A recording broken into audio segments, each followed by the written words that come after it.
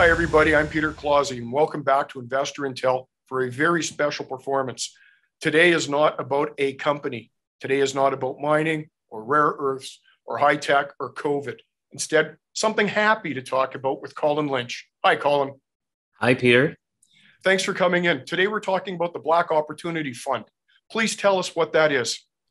It's an initiative to provide sustainable, supportable, long-term funding to businesses and entrepreneurs and to charities and nonprofits right across Canada to help them do what they would like to do, but even better by providing them with that tool, with that support, with that financial capacity to build Canada so that we all succeed.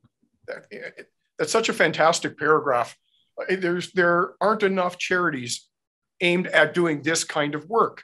So why do you think we need this fund? Well, there's a lot of stats, and those stats have shown that whether you look at Black entrepreneurs that have been chronically underfunded from an equity sort of venture capital perspective or from a lending perspective, whether you look at education rates and you disaggregate that and you look at the propensity of individuals to be educated is actually highest, according to Stats Canada, in the Black community. But the propensity of individuals that believe that they will get educated, for instance, at the university level, is the lowest. And so there's a gap there, and we want to sort of help that. Exactly. And you can go on and look at so many verticals, whether it's healthcare outcomes or whether it's ability for entrepreneurs to scale up or ability for entrepreneurs to receive the capital they're looking for. Right. All of them point to need. And what we're just trying to do is provide one tool to help solve some of those problems. How long have you been around? We've been around since formally for 2 years now. We became a registered charity late last year. I began the conversations with some peers on the Black Opportunity Fund in 2019. So early in our journey, and we've been really, really working hard. How are you funded? Well, we are funded today largely through contributions from corporations such as TD made a big announcement, but there is also other banks like CIBC and National Bank and about 40 corporations so far have come to the plate. We also have had contributions for individuals. But that being said, we're early. The federal government announced a $200 million philanthropic endowment fund, and we're certainly going to be applying as part of that process to receive some of those funds. And we think overall, in the long term, we'll have funding from three sources: individuals and families, corporations, and government. Why? Whole of Canada problem needs a whole of Canada solution. No, global problem, but let's focus on Canada for now. So individuals get a tax slip? Yes.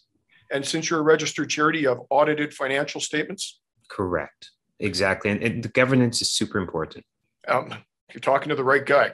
How do you find opportunities in which to invest?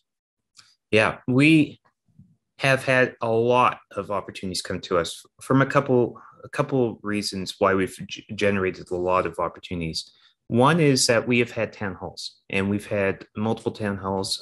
As an example, our business town hall has had over 1,000 participants and those town halls, yes, they surface issues, they surface potential solutions. And when we design the Black Opportunity Fund in terms of how we receive application, evaluate applications, and provide capital, we use the feedback from those town halls. And I just point to the business one, but we've had ones focused on a lot of other areas as well: healthcare, education, arts, criminal justice, etc. So that really helps, and helps us get the word out to the community. How do you drive traffic to the town halls? Well, we use, whether it's social media, there's a ton of word of mouth, and there's a lot of excitement about that. We have over 250 volunteers from across the country, and they help to sort of drive town halls. And then as organizations have come to support the Black Opportunity Fund, word about the Black Opportunity Fund filters through those organizations. As an example, earlier this morning, I talked with somebody in TD who's in one of the branches that said, we need to hear more about this. We need to tell our clients and our entrepreneurs about this information. How do we get more information about the BOF out? So we're still in that journey. And I think, as more people learn about the fund, we'll get the word out even further, and we'll have further interest in receiving help. Now, you'd think that you could leverage the bank's infrastructure to communicate with some of the bank's clients who are borrowing from the bank to get them some equity so they can grow.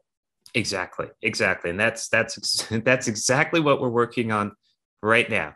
And as you know, with large organizations, it's easier said than done, but there's a huge opportunity. And so we're working on that right now. Good. Well, I wish you all the success in the world. Once we're offline, I'll give you a few leads to follow up on. It's wonderful to meet you, and I'm looking forward to following your story. Well, thanks for having me here. So this is Colin Lynch from the Black Opportunity Fund, funded in part by the TD Bank. So thank you, Green. I'm Peter Clausi signing off from InvestorIntel with a good news story for the day. Bye all.